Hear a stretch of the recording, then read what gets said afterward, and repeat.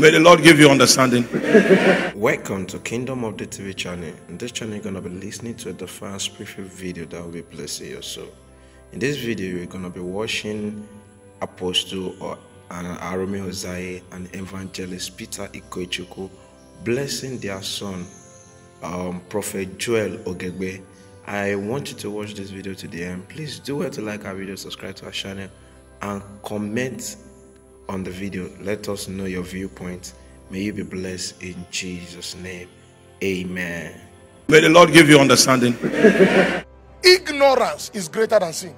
The ignorance of salvation is what makes sin still looks powerful. The ignorance of deliverance is what makes oppression still what looks powerful. The ignorance of peace is what makes sorrow powerful. So ignorance is actually greater than sin. Why? Sin has been dealt with. So now that sin has been dealt with, what will you say, Prophet Joel, is the greatest problem of man? The greatest problem of man is worry. Write it down. You picked it. It's worry. Yes, worry. What did I say? Your greatest problem is your worries. Worry can keep you from operating in the salvation you already have. Worry is a container. It's a limiter. And when the Lord was speaking to me about worries, see, Jesus so loved his people. Now watch this. He was speaking to me about worries and the worries of men.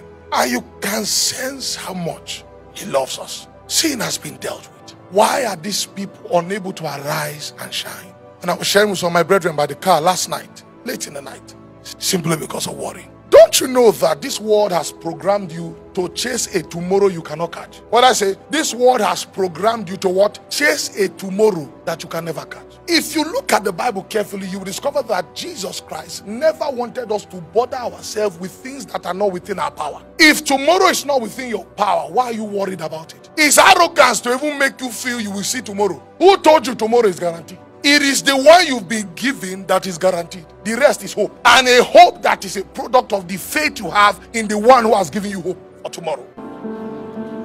Prophet Joel, I received a message for you very clear. The Lord said, you are holding a righteous sword. Don't exchange it for anything. I see people around that will want to come in the name of association. He said, be careful. He said, it's a rare sword. You can't miss it. Is a sword that is not exchangeable.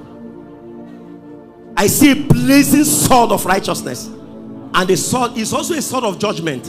And I hear the Lord say clearly to me, clearly. I can hear the Lord clearly in my right ears. Do not exchange that sword. It is the sword of the Lord's deliverance. If you do, you have mortgaged a generation.